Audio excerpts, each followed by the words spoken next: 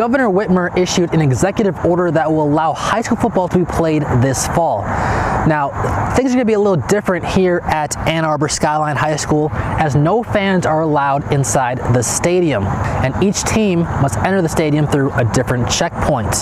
So the season will be just 6 weeks long, but for the first time ever, every single high school team will make the state playoffs. An abbreviated season, but it is sure to be one of the more exciting years in recent time.